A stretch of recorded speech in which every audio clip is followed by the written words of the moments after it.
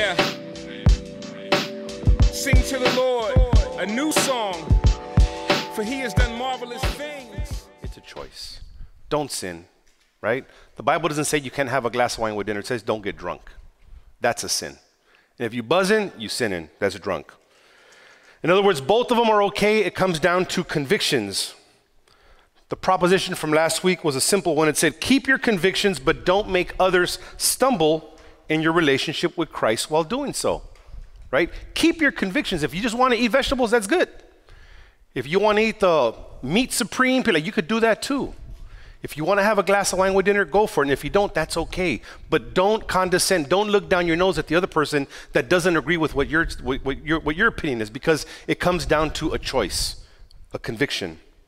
And we ended up saying that if any of these convictions ever cause somebody else to sin, don't do it. Period. Like, don't do it. If eating meat or eating vegetables or causing or drinking a glass of wine or not drinking causes your brother or sister to stumble, never do it again. It is not worth it.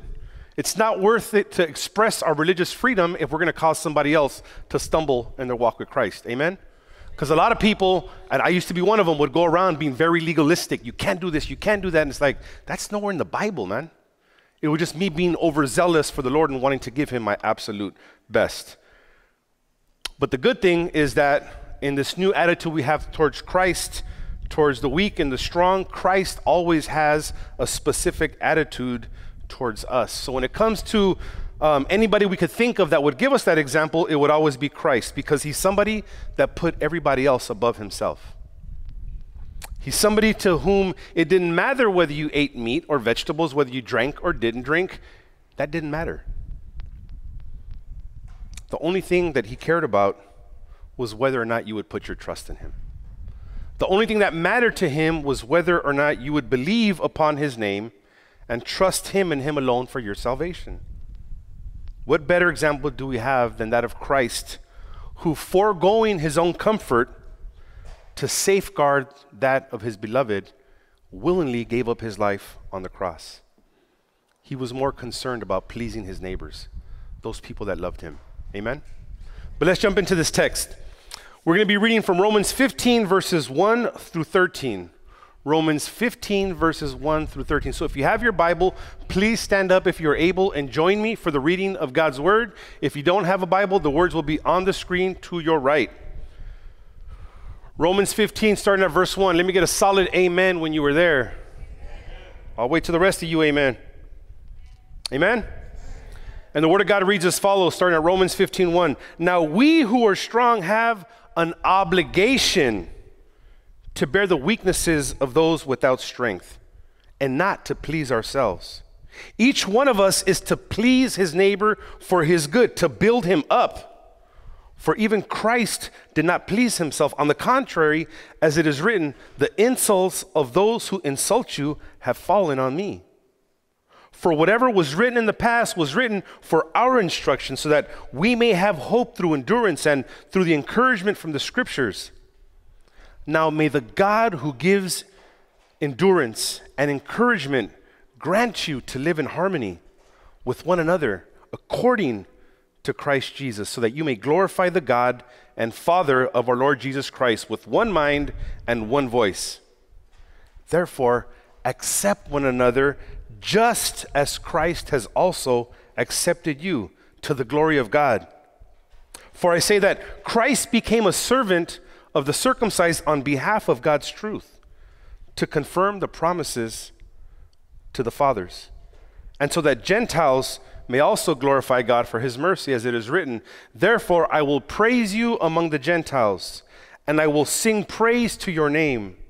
Again it says, rejoice you Gentiles with his people. And then again, praise the Lord all you Gentiles. Let all the peoples praise him. And again, Isaiah says, the root of Jesse will appear. The one who rises to rule the Gentiles will hope in him. Now may the God of hope fill you with all the joy and peace as you believe, so that you may overflow with hope by the power of his Holy Spirit. People of God, this is the word of God. Please be seated, family. Did you notice that it's a lot of the same stuff that we've been talking about for the last couple of months? Let me ask that again. Did you guys notice there's a lot of stuff that we've been talking about for the last couple of months? Right? A new attitude in Christ makes us act differently towards everyone. And now we've been given even further instructions to not just tolerate people, like don't just put up with them. We've been given further instructions to not just tolerate them, not just put up with the weaker one or the stronger one, but we've also been told that we have an obligation to build them up. It's not just about tolerating people. It's not just about putting up with them. We now have an obligation to build them up. How many people in the past have you just written off because of something dumb? You don't have to lift your hand up. I don't want you to put yourself on blast in front of everybody. But all of us have written people off in the past, and it's usually been for stupid things, like something really insignificant or minor. And here the Apostle Paul is telling us that we have a strong obligation. The strong have an obligation to bear the weaknesses of the weaker and to build them up. So it's not just about not writing somebody off. It's not just about putting up with them. We have an obligation. An obligation is a very strong word. It's not a suggestion. It's not a, hey, yo, by the way, if you have chance, can you go ahead and disciple that one brother? Oh, hey, you, if you get done with this early, can you go out with that sister and take her for coffee? And like, no, we have an obligation to help build these people up. We need to encourage them. We need to help them succeed, because if they succeed, guess who else succeeds? The kingdom succeeds, right? The kingdom succeeds. We need to be on each side of them and holding up their arms that they might win their battles like Moses. Do you guys know what story I'm talking about? If you don't worry. I'm going to get into it in a few minutes. But today's proposition is going to be really easy to remember. This is my argument. We must follow Christ's example in accepting each other and build them up so that what? We can glorify God together. Instead of being worried about being weak or strong, meat, no meat, vegetables, alcohol, not, it doesn't matter. We need to follow Christ's example and accepting each other that we might build each other up and glorify God together. There's three things I want to point out to you this afternoon. The first is this: we have an obligation not only to put up with each other, but to build each other up. The second is, where do we get the strength from? The Word of God gives us the strength to do this. And three, in case you don't know how to go about it, we must follow Christ's example in doing this. Right? The first point, we have an obligation to not only put up with each other, but to build each other up. Again, obligation is a very strong word, right? Like there's no way of getting around it. You can't circumvent and say, yeah, we have an obligation. We must build each other up. We must. We need to be their cheerleaders. We need to be their Aaron and Hur. I mentioned that a few minutes ago. In the Old Testament, Israel was fighting against the Amalekites. And every time Moses had his hands up with the staff of God that had given him, they would win. And the moment his arms started getting tired and the staff would come down, guess what? They started losing. So Aaron and Hur came on each side of him. They put a rock underneath him to sit on, and they held his hands up. For what? So that they can continue to win. We need to be the Aaron and Hur of these people to build them up. That when they get tired, they would be supported by us. They would be strengthened by us, and there wouldn't be any division because they eat meat or eat vegetables or drink or not drink. Like, that's irrelevant. If it's not a sin, it doesn't matter. And we shouldn't let it become an issue to cause them to stumble, because then what? We're in sin. If we let a secondary issue become a primary issue, then you know what? We are in sin, because we are causing them to stumble and we are disrupting their walk. Verse 1 says that now we who are strong have an obligation to bear the weaknesses of those without strength, and not to please ourselves. Each one of us is to please his neighbor for what? For his good, and to build him up, because even Christ did not please himself. Think about it. If you were Christ, would you have wanted to go up on the cross for a bunch of people that hated you? If you were Christ, would you willingly choose to go up to the cross and sacrifice for a bunch of people that can't stand you? If you were Christ, would you even consider giving everything up for a bunch of people that want to have nothing to do with you? But even Christ did not please himself. The word isn't telling us to abandon our convictions. It's not telling us to do sinful things in the name of building somebody up. That's not what it's saying. What it's saying is don't let it become an issue. Don't let that stop you from helping to build somebody up. As a matter of fact, that shouldn't be an issue because we have an obligation to support each other and to build each other up. For even Christ did not please himself, but instead died for those that believe in him. 1 Corinthians 10:33, the Apostle Paul says the same thing in a different part of the New Testament. He says, just as I also try to please everyone in everything, not seeking my own benefit, but the benefit of many, so that they may also be saved. Amen? So that they may be saved. He's not telling people what they need to do. He's living it out. He's not saying, hey, this is what you should do. He is teaching what he's saying by living it out himself. The season that we're in right now, it's called what? Lent. We are in the season of Lent. And many Christians love it. They look forward to it and are excited about the process that they enter. One of repenting, of fasting, and praying before receiving the greatest gift ever, which is salvation. We look forward to Christ being raised from the grave. We look forward to Easter Sunday, seeing each other at church, and we usually say on Easter Sunday, Christ is risen, right? And what is the response? He is risen indeed. Like we look forward to saying those things. We look forward to being reminded how Christ is still alive. But then we would have some really strong, hardcore Christian brothers that say, that's paganism. You shouldn't be studying that. You shouldn't be celebrating that. No chocolate bunnies, no Easter eggs. Amen, brother. I agree with you. I agree with you. But we don't celebrate Easter bunnies or eggs or chocolate candies. We celebrate the risen Savior himself. Amen?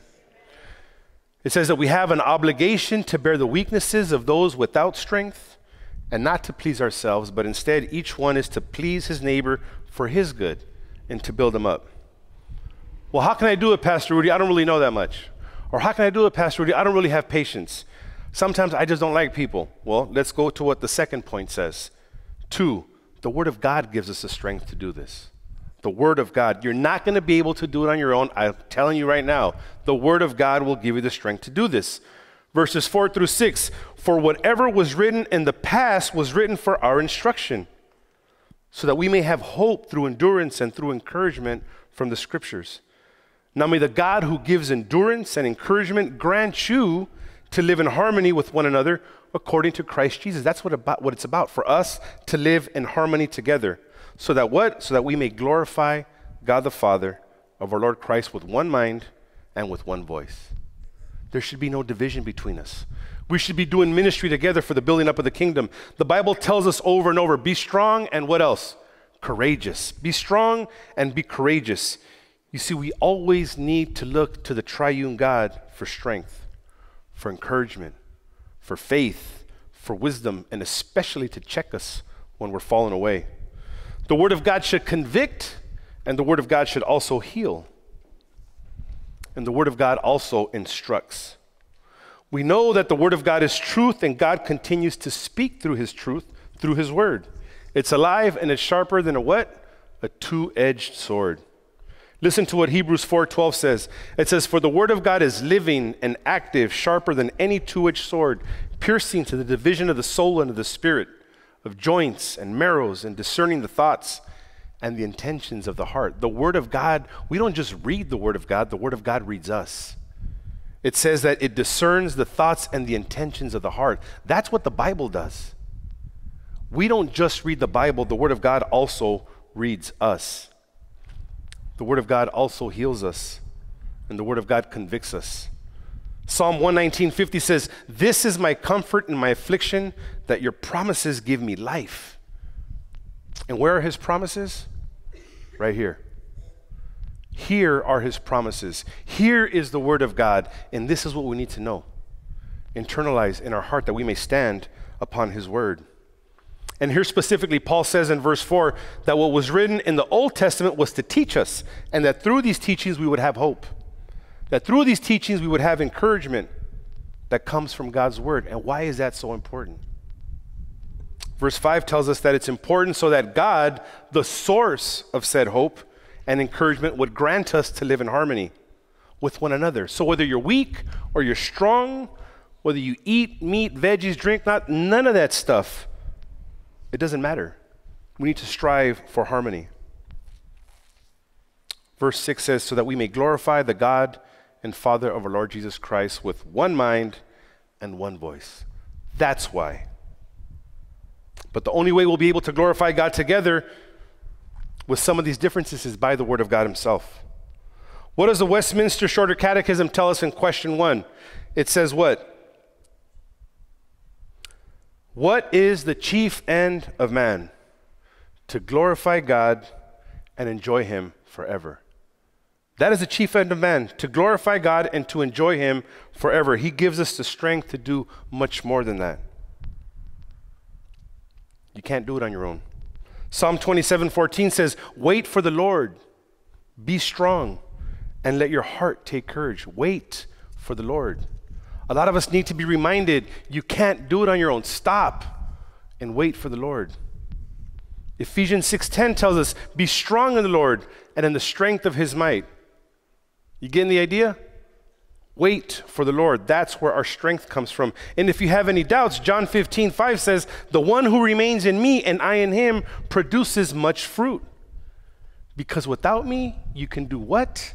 Nothing. Without me, you can do nothing. Think about that. We can't do anything without Him. It kind of puts things into perspective, right? Without God, we can't do anything. And verse 3, the third point, says that we must follow Christ's example in doing this. Verse 7 says, therefore, accept one another just as Christ has also accepted you to the glory of God. In other words, the very same way that Jesus has accepted you with all of your faults, with all of your shortcomings, with all of your downfalls, we need to also accept each other. John 1:12 tells us that to all who did receive Him, who believed in His name, He gave the right to become children of God. He didn't just accept you. He died for you. For all those who believed in Him, He gave up His life and He gave the right to become children of God. What was the last thing you done for Him lately? What was the last thing you did for your brother or your sister lately to imitate what Christ had done for us? We have an obligation not just to put up with each other, but to build each other up and to follow Christ's example in doing so. Think about that for a second. How many disciples did Jesus have? Y'all are some horrible Christians. How many disciples did Jesus have? That's not a trick question, guys. Like, how many disciples did Jesus have? He had 12 disciples, right? 12 disciples. How many of them had went to seminary? How many of them even knew how to read? Think about it. When Christ chose His disciples, they hadn't been trained, they hadn't been educated, and they were living their best life now until Christ called them into ministry, and they stopped what they were doing to follow Him. Would you say that they were spiritually strong at the time? No, right? They weren't strong, they were weak. Yet He devoted 3 years of His life, day and night, pouring into them every single day. Not just teaching them, but demonstrating how to live it out. And they were some hard-headed individuals, right? Right? They were some like, Peter was a fool, right? Like, are you serious, Peter? Peter was like the worst out of all of them. Peter talked too much when he should have been listening. He bragged about never leaving Jesus, but when it came down to it, he was the first one to throw in the towel. 3 times he denied Christ. 3 times, not once, 3 times. He was supposed to be Christ's ride or die. Yet he was the very first one to say, I don't know Him. Not once, twice, but 3 times he denied Christ. Peter got violent and acted in a way contrary to what Jesus was teaching. He didn't trust Jesus when He was walking on water and began to what? He began to sink because he took his eyes off of Christ. And heck, how about Judas? Do you think Christ didn't know that Judas was going to betray Him? Of course He knew. Yet He still treated him equal like everybody else. He still poured into him. There was a purpose to what Judas was going to do. We must follow Christ. I think about how hard that must be, just to sit there and look at somebody in the eye and know that he's going to turn his back on you, yet still have to love them in the midst of it. To sit there and say, I know this dude wants the worst of me and he will do whatever he can to trip me up every step of the way, but I am still called to love him as Christ has loved me. I am still called to accept him as Christ has accepted me. I am still called to help build him up, even knowing what he's going to do. I'm glad I'm not Christ. We are to accept people where they're at. But I want to give a disclaimer that even though we are to follow Christ's example, when I say that we are to meet everybody where they're at, remember, some of these people may be in the midst of gross sin. I'm not telling anybody to compromise the Word of God. I would never ask you to do that. Our aim is to help people learn the Word of God, that the Word of God would do its work and convict people and show them what sin is, and we love them in the midst of that. Amen? It's not our job to beat somebody upside the head with the Bible. It's our job to show them what the Bible says and teach them what the Word of God says and let the Word of God do the work of the Word of God. And in the midst of their sanctification, in the midst of their being renewed and regenerated and becoming somebody new in Christ, we love them. And we love them. And we're patient with them. And we pray for them. And we encourage them. And when their hands get tired because they're struggling with something, we come up beside them and we lift up their hands. And we pray for them. And we continue to do it. Because you know what? They will get ahead. If Christ is at the center of their lives, Christ will not leave them hanging. The Word of God says in Philippians 1:6 that he who began a good work within you will complete it upon the day of Jesus Christ. That's not a maybe. That's a promise of God. God will not leave you hanging. Your homies may have left you hanging. Your ex may have left you hanging. Your job, your employer may have left you hanging. Your family members might have left you hanging. But God will not leave you hanging. I promise you. I promise you. I promise you. We are called to help each other. Don't condone their sin. Love on them in the midst of them being made new. Thomas Watson, an English Puritan, said it best. He said, until sin be bitter, Christ will not be sweet. Until we know how bitter our sin is, Christ will never be sweet to us. It is our job to help people realize how much they need Christ by knowing how great their sin is. And we do it in love. We do it in love. So if we're to follow Christ's example and accepting each other and to build them up to glorify God together, there's got to be an easy way of doing that, right? I wish there was a perfect, simplistic answer, but there's not. But let me give you three tips. The first is become a servant just as Christ did. Become a servant just as he did. And the second is to rejoice and praise the Lord in front of everybody and anybody. Don't be embarrassed of him, because his word says that he will be embarrassed of you.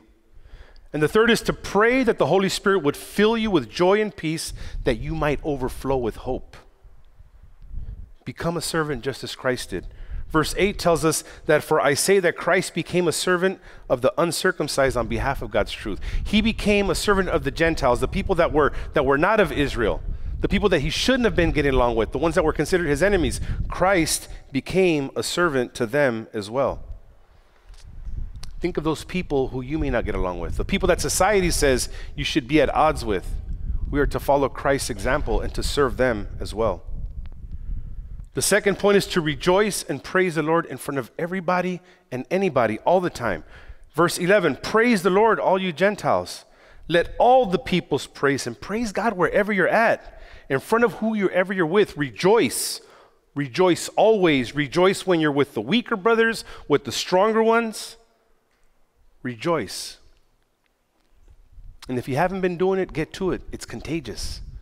You ever been around somebody they call Debbie Downers, always walking around with a messed up face? Like, that's contagious. You walk around somebody who's walking in the Spirit, and that stuff, like, it's invigorating, right? Like, it just pumps you up to want to, like, why can't I feel what they're feeling? Because you're probably not reading your Bible. You're probably not going to church. You're probably not praying. You're probably not hanging around the people of God. Like, this stuff is contagious. Surround yourself with the people of God, that you might also be walking in the Spirit as they are. And the third is pray that the Holy Spirit would fill you with peace and that you might overflow with hope. Verse 13 says, now may the God of hope fill you with all joy and peace as you believe, so that you may overflow with the hope by the power of the Holy Spirit. Family, pray, seek to draw closer to God, that you might be filled with joy. I promise, as you try to get close to God, he will draw you near. You will experience peace. You will experience joy. Even when everything around you is falling down, I promise you, you will experience peace. I promise you, you will experience peace. As you get closer to God, I'm not telling you that your life is going to get better. What I am telling you is that you will be able to experience peace where most people won't. where most people are frantic, clawing at the walls, wondering how something's going to change, their life's going to get better, you will experience peace because you will begin to trust what is in this book. And this book is the Word of God, and there are many promises in it. Get to know them and call God on them. Amen? Let's pray. Father God, we thank you for our Lord Jesus Christ, your only Son, whom you sent into this world to die for us. Lord, your word tells us in Romans 5:8 that while we were still sinners, Christ died for us. While we were still sinners, while we were still rebels against God, while we were still God's enemies, you sent your Son to die on the cross, and he willingly went. Father, help us learn from you that there would be no division amongst brothers and sisters for secondary and non-important issues, non-essential issues, Lord, and that we would be able to focus on you and your word and to serve you, Father, that we could do so wholeheartedly. Father, I pray for every single person in here now who is experiencing some type of trouble, some extreme hardship, that they would be comforted by your words, that they would find peace in your word, that your holy scriptures would be a salve to their soul to heal whatever wound they have there, Lord. And Father, I pray that whoever is comfortable in here now, I pray whoever's just kicking back and enjoying life and doing nothing for you, that you would afflict them and that you would cause them to be uncomfortable and to serve you and to worship you and to honor you and to know your word, Lord. And I pray for us now as we prepare our hearts for the Lord's Supper, knowing that you would be present spiritually here, Father, that it would be spiritual encouragement and nourishing for our bodies and our souls. In Christ's name we pray. Amen. Amen, amen, amen. And family, now we come to the end of our service where, to me, this is the cherry on top. To me, this is the opportunity that we get to come and to experience Christ himself at the Lord's table. Why do we do this every single week? Because that's what God told us to do. On the night when Christ was betrayed, the Lord Jesus took bread, and when he had given thanks, he broke it, and he said, "This is my body, which is for you. Do this in remembrance of me." In the same way, he also took the cup after supper and said, "This cup is the new covenant in my blood. Do this as often as you drink of it in remembrance of me. For as often as you eat this bread and drink this cup, you proclaim the Lord's death until he returns again." He also gives us a stark warning and tells us that this isn't just for anybody. And this isn't just for you to come however you are. He gives us a warning. He says this, "So then whoever eats of the bread or drinks of the cup of the Lord in an unworthy manner will be guilty of sin against the body and blood of the Lord. Let a person therefore examine himself in this way before, for whoever eats and drinks without recognizing the body eats and drinks judgment upon himself." So family, take a moment. If there's any unconfessed sin in your life, if there's any doubt, anything that you just need to say, "Lord, please forgive me and prepare me that I may come and be spiritually nourished," take a moment and do so now. Close your eyes, close your heart, and talk to God before we open up the table. Amen? Please take another moment.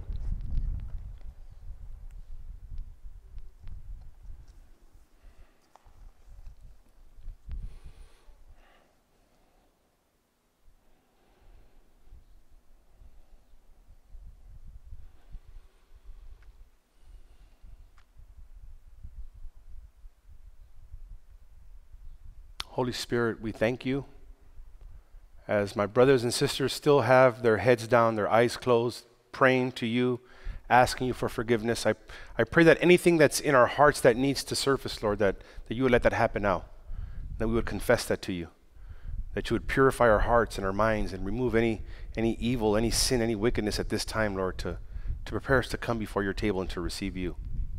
Bless us, forgive us, and thank you for this table. Amen. Family, as always, I want to remind you that we have a blue chalice which has wine in it. The white chalice has juice in it. This is for anybody who has placed their faith in Christ. If that's not you, that's fine. We want you to know that we love you and that you're cared for. But this is for all those people who have placed their trust in Christ, please come forward. We will give you the bread. We'll say, this is the body of Christ broken for you. You will tear a piece off. We will extend the cup to you and say, this is the blood of Christ shed for you. You will dip it in the cup, say thanks be to God, and partake and go back to your seats. Amen? Family, the table of the Lord is served. Please come hungry.